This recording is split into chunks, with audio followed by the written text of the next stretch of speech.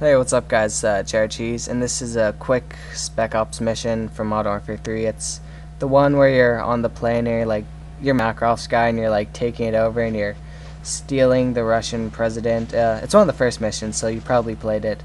And it's one of my favorite missions in Modern Warfare 3 Spec Ops, because to be honest, I didn't think the Spec Ops was as good as Modern Warfare 2, because in Modern Warfare 2, since I didn't have online, Spec Ops was my favorite thing, so I was kind of disappointed by Modern Warfare 3 Spec Ops compared to Modern Warfare 2, but whatever, that's just me. Oh, and if you hear by the way, if you hear a buzzing noise in the background, it's my computer, because my computer's overheating and I hope it doesn't explode, because it's been like this for a few days, but just saying, if you do hear a buzz noise, it's my computer in the background.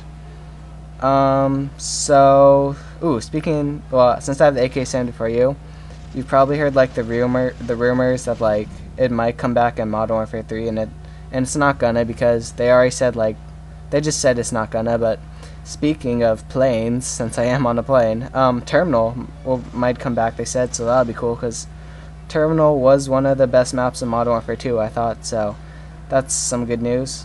And I don't really have any tips for Spec Ops, especially since this is on 1 star, so I'm not even that good. Oh, and here's the awesome breaching part from Modern Warfare 2, and I think it was in Black Ops, but I just like this part because you can one-shot people with my AK74U. Rest in peace, AK74U. You will not be in Modern Warfare 3, sadly. But right here, I'm about to capture the president. I'm always afraid I'm gonna kill him by accident, because I always do that. But I think I get a triple right here with the knife. I capture the president. Alright guys, subscribe if you like this, and comment below if you want to see some more Spec Ops, maybe even Modern Warfare 2 Spec Ops. So thanks guys, see ya.